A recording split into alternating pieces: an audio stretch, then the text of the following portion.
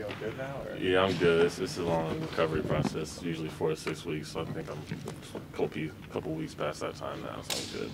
How long was it affecting you before you ended up sitting out those games? I could start feeling it about a week, but I thought it was just like regular fatigue. And then I got blood work done, and it was, what it was, and I was done after that. How hard was it to have to sit out then and to watch your guys playing in the tournament and you couldn't play? It was hard because it's not like something like I broke a bone or anything, but it's just long-term health kind of thing. Where it's, your health is more important than a game. So they said sit through it. So when were you able to get back to some basketball work? A couple weeks after we lost, I started slowly doing stuff, and then these past couple weeks I've been actually like sweating and actually working out. Does that feel good? Yeah, it does. Finally get back and actually get to work and working to get better. Are you like full 100% working out, or are you still holding things back? I'm 100% now. This past, what's that? This past like week. I missed the beginning. Did you lose a lot of weight, Kate? Yeah, I was 209. And so what like 20. Huh? I'm like 230 now. So 209. Yeah, I was 209. I feel like you were wasting away. Huh? Yeah, man, I was skinny. I was sick. Did you take any, like, people are going like, I know, what? Or, like, oh, it's got to be something else kind of thing. Just, I don't know. It was just kind of a mystery.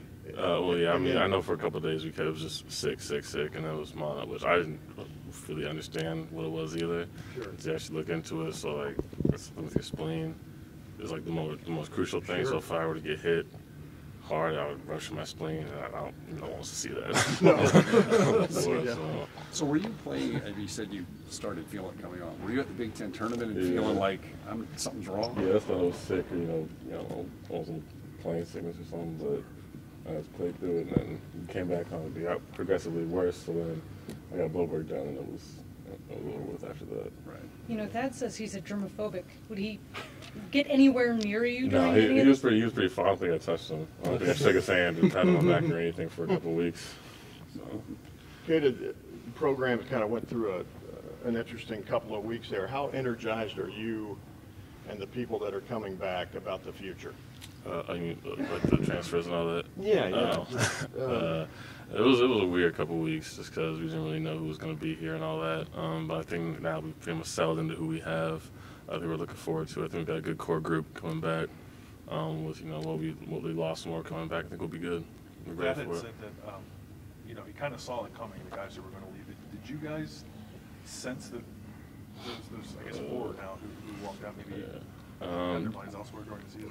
I mean, you kind of, if people are just discouraged, just regular not playing a lot as much as you thought you would, but they made all freshmen, so I didn't really look that much into it. But then, so they started looking at Twitter, and they were all transfer. So I don't know. Just we had to deal with it however we could. Thoughts on Coach Bowles taking the head coaching job over? I'm proud. I'm happy for him. I think he really deserves it. I mean, he's one of the best coaches I've ever been around. I'm glad he got a head coaching job. Hey, Kata, you went through.